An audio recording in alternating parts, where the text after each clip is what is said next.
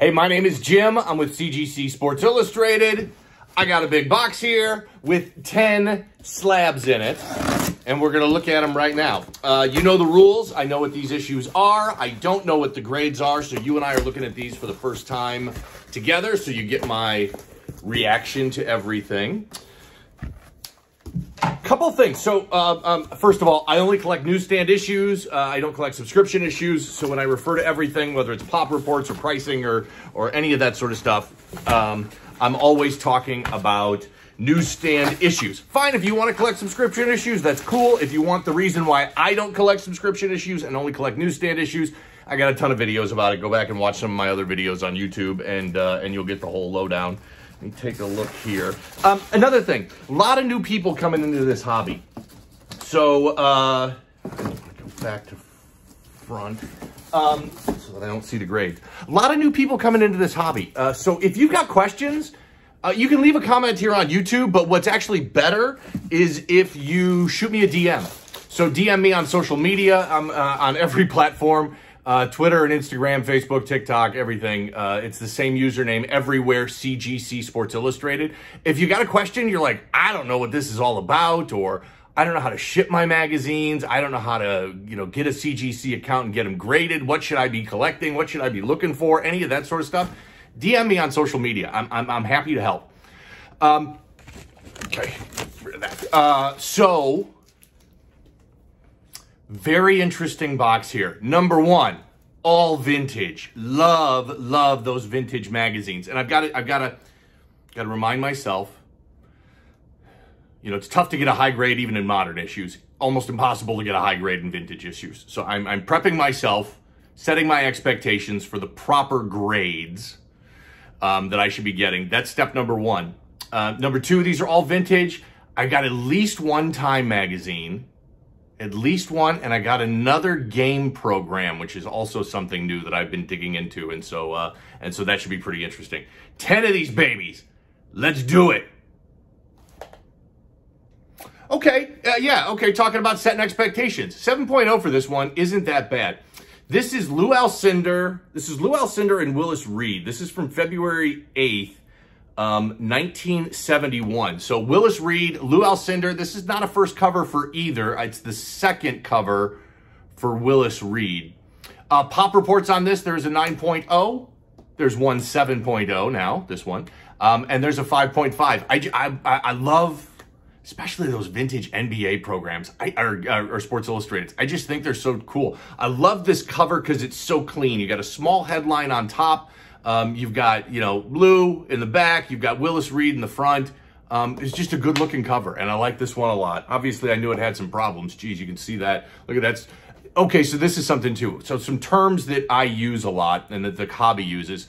A spine tick that breaks color. So a spine tick is when, you go to open the magazine and the paper kind of bends and crinkles at a point. And when the color flakes off, that's what I mean when I say a spine tick that breaks color. Spine ticks can be fixed in pressing. Once they break color, that part can't ever be fixed in pressing, and it's never going to be recovered. That's a pretty big one. And a big reason why this one got a 7.0. I've got a little bit of light staining on the back. A couple other issues, but several big spine ticks that break color. Doesn't take much to knock your issue down several points. Okay, good one. Man, I love Lou Alcindor. I just love that vintage NBA stuff. Next up. Oh, that is, expectations are not. What the heck is that? 5.5. Yeah, I got a huge bend. There's other problems with this one. Okay, so this is it's Joe Namath. Not his first cover, not at all. This came out on October 9th, 1972. Pop reports, there are two 9.4s. There's a 7.0, and then there's this 5.5. I just love this cover. Great close-up shot. Joe's smiling. You got the Jets helmet there. It's just a really cool-looking cover to me. 5.5. Not a cool-looking grade. But that's all right. This is vintage. It's all good. I just need some better ones. That's all. Just need some better ones. Okay, next up.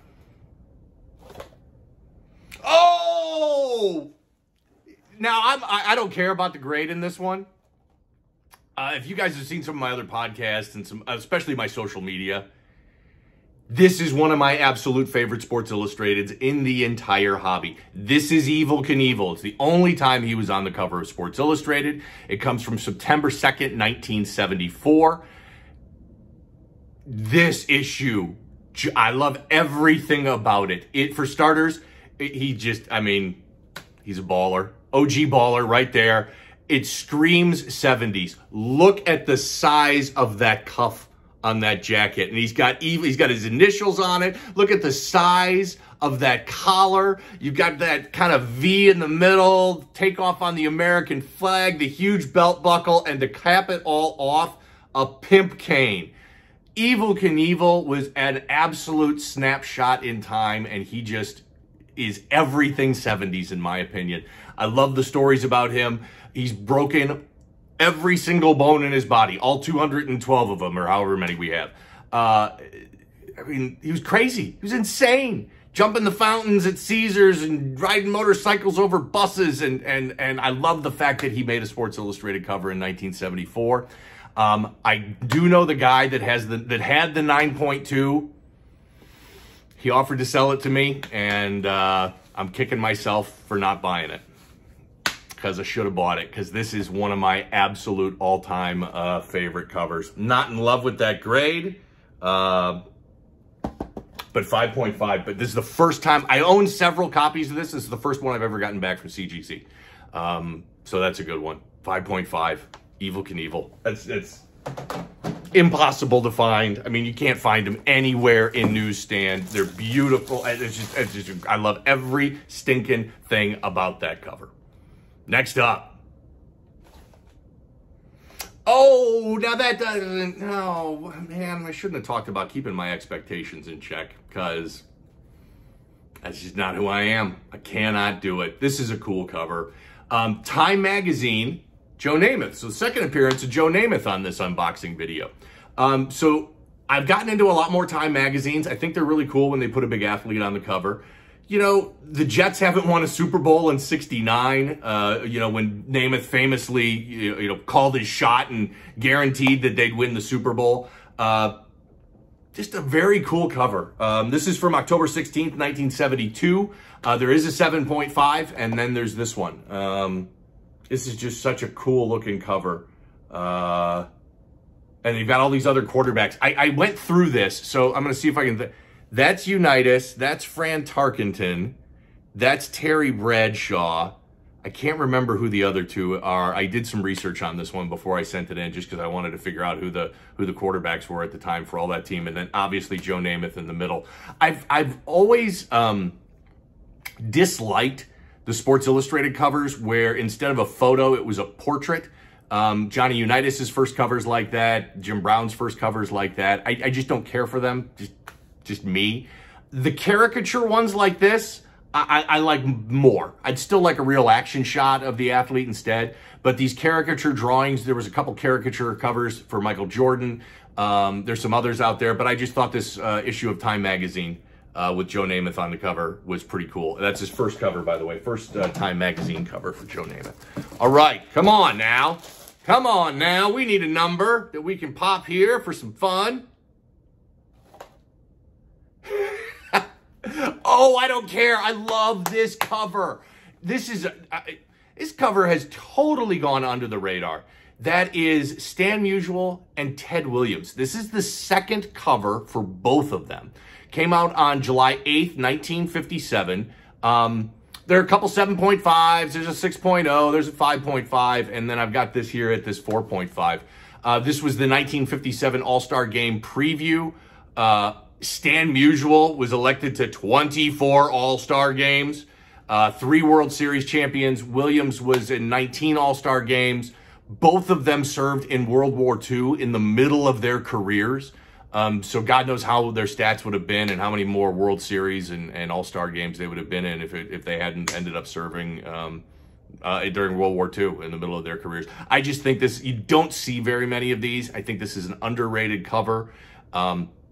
Like I said, July 8th, 1957. It's the second cover for both. Generally, The second cover for an athlete ends up being the second most collectible. Everybody wants the first cover, sure, but the second cover ends up being the next most collectible. And to have two big athletes like that, both their second cover on the same one, just thought that was pretty cool. Next up.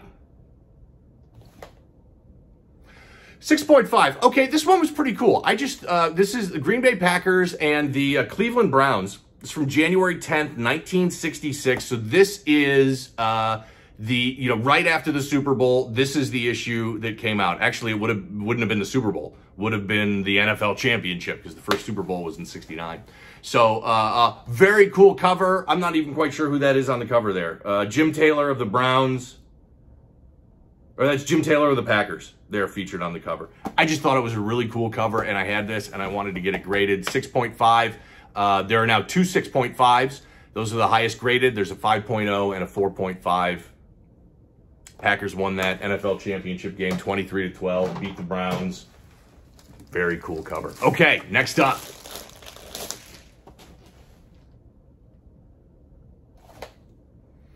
Yeah, I knew this one wasn't going to be great, and I don't care at all.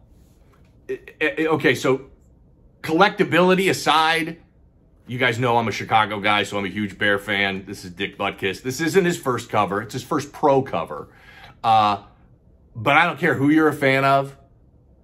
From a photography standpoint and from just a work of art standpoint, this is one hell of a badass cover. 5.0. Oh, look at that! First professional cover. I got my labeling on that one. Again, ask for labeling, first cover, first pro cover, anything else you want on the label. Once CGC determines that, what you sent them is accurate and that is his first pro cover, everybody else now that gets this issue graded, it will have that labeling on there that says first pro cover, and it'll be noted that way in the census too. This is, I can't talk enough about this issue. It is so badass. I mean, look at Dick Butkus. He was the meanest, nastiest man on the planet. And it looks like it right there. This was taken during a Bears and Packers game. Amazing NFL rivalry. Pop reports on this. First of all, September 21st, 1970 is when this came out. There are two 9.0s. There are three 6.0s. You can tell how condition sensitive this is. Got a couple 9.0s and then nothing until you get to 6.0. There's some 5.5s and then this 5.0. This cover is just amazing. This photograph was taken during a game in 1969 against the Packers at Soldier Field. Also interesting about this, I'm not a crypto guy and an NFT guy, but there is a company out there that does have a license with Sports Illustrated to create some of the covers and sell them as NFTs, and this is one of them.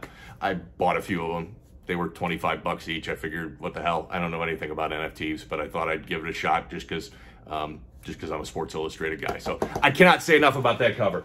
Dick Butkus, first pro cover. All right, next up. Okay, not bad. 7.0, Wilt Chamberlain. This is the Champions at Last issue. So this one came out on May 15th, 1972. This 7.0, it's a pop 1 of 1, none higher. Why is that? Well, it's 50 years old, number one. Number two, massively condition sensitive. I feel like a broken record, but it's important to know this, especially when you're kind of trying to self-grade your issues and determine whether you should send them into CGC. There is so much black ink on this cover, and when that black ink is on the edges especially, and especially the spine, what happens is it's just like having a black car. If you got dirt on there, it's going to be easy to spot. If you got a black ink cover, any flaw, it's going to be easy to spot, and the graders are going to pick up on it every single time. You've got a lot of color on the back of it as well. So that's why this is a hard issue to get in a high grade. So you might be surprised.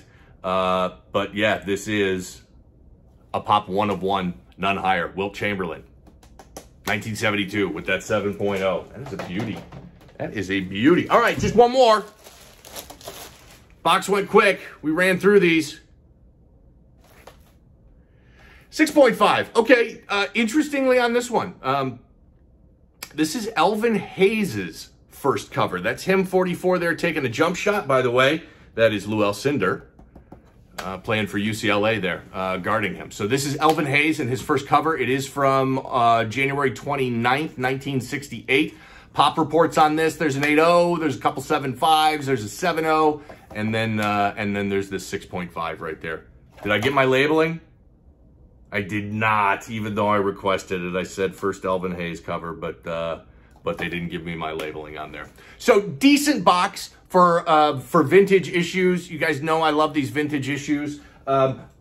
In a pretty good rut here where I'm going to be getting regular shipments in from CGC, so we'll be getting a lot of these unboxing videos. Like and comment and subscribe here on YouTube. Follow me on social media. Join our Facebook group. It's a private group, but we let anybody in as long as you don't be a jerk or anything like that. I have had to kick one person out for trying to scam some people, but it's a really good group. It's all about learning and just kind of showing off our stuff. So go to Facebook groups and just search CGC Sports Illustrated. And thanks for watching the video today. Appreciate it.